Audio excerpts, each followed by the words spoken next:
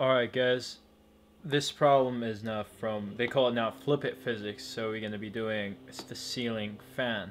So really quick, we have 5 rods and there's a disc in here, okay, and there's I think a string hanging out, going out of here. So this is the center of the motion, and it's rotating like this way. So the first question is asking, what is the moment of inertia of each rod about the axis of rotation? Okay, so it's really easy.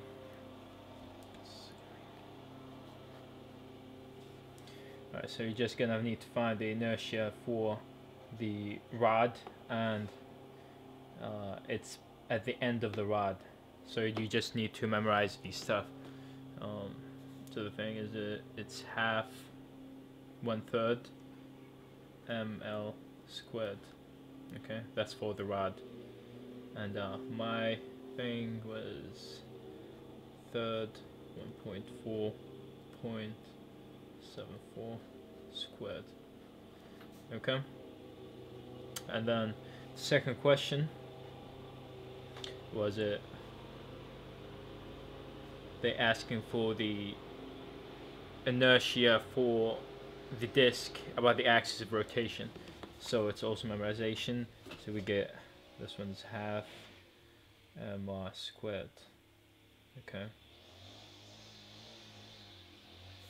and then so mine is half mr squared, which is 2.624.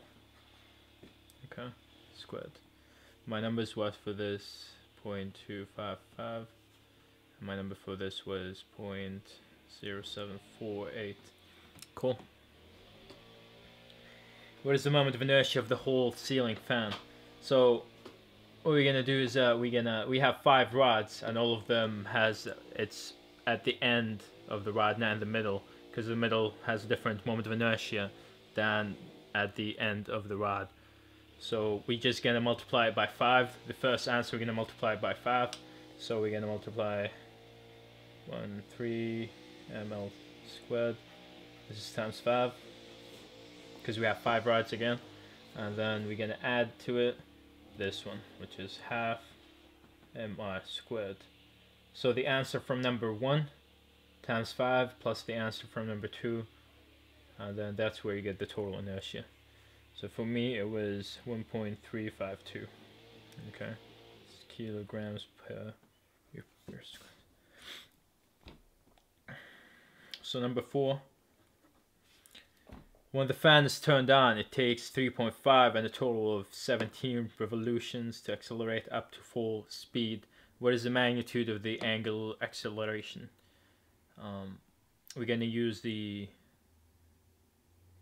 what do you call them? The equation, the motion equation, you know. It's the same thing for the, when it's rotation or it's a linear, it has the same but different variables. So what we're going to do is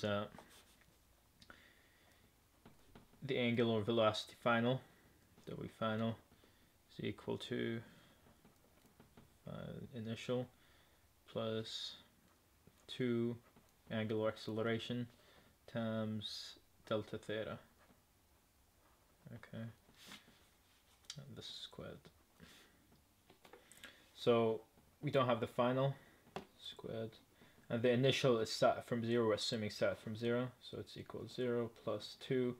The angular acceleration we're trying to find, and then the revolutions. So this is in radian, and they gave us 17 revolution. Okay, and each revolution is 2 pi. It's like full rotation, so it's 2 pi. So what we're gonna substitute them, and assuming it's set from theta equals 0 to, so it's 17 times 2 pi. This is the total revolution. 17 revolutions equal to 17 times 2 pi. Not theta, 2 pi. That's in radian. Change from revolution to radian. So this one is 17.2 pi. Okay. So now we have 2 variables. We need another equation to help us find it. So we're gonna use the final velocity equal initial plus angular acceleration times the time. Okay, so final equal, this is 0 plus angular acceleration, we don't have it, and they gave us the time. The time in my question was 3.5. Okay, so now we have two unknown and two equation. We can solve it really easy, right? So you just substitute this guy into here, and then you squared it, and then you're gonna get the angular acceleration. So let me just do it really quick. Put this guy in here, so it's squared 3.5 squared. Let me keep the variables. So this is time, so angular acceleration t squared equal, we're doing this guy, so 2 pi, and then let's keep it as, no, let's just put it 17 2 pi. Okay, so now cancel one of these, so we only have theta, oh not theta, angular acceleration equal 2 17 2 pi divided by t squared. Did I miss anything? Okay, so then we get the angular acceleration. Okay, and for me it was angular acceleration, it was 17.43 radian per second square. Okay, and then you go to number 5. They're asking for what is the final angular velocity. Then what you're gonna do is you're just gonna substitute your answer from here into either this or this one. This one is easier. Okay, so final will be equal to, which is the answer, 17.43 times the time, which is 3.5 for me, and then you get W final, which is 61.03. 60.03. We'll just give it 60. 61. Sorry guys, the my phone stopped recording for some reason. Anyway, the snow's in the back too. Okay, just bear with me.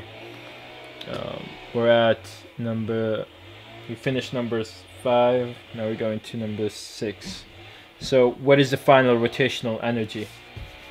So number 6 is asking for energy.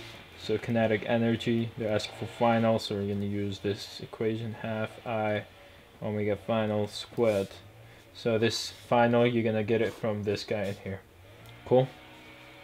So number 7 is saying, now the fan turned to a lower setting where it ends with half of its rotational energy as before. This time it takes slow to this new speed is also 3.5 seconds. What is the final angular speed for this fan? So they said that it has half of the kinetic energy that it had before, and it took it 3.5 seconds to go to that speed. So we're gonna take half of the kinetic energy that we get in here. So we're asking about, so KE divided by half, which is from this one here, equal half I omega final 2 squared. Okay, so now this is gonna be the initial omega for the second question that we have, this one, and then this one's gonna be the final. Okay, it just switched now.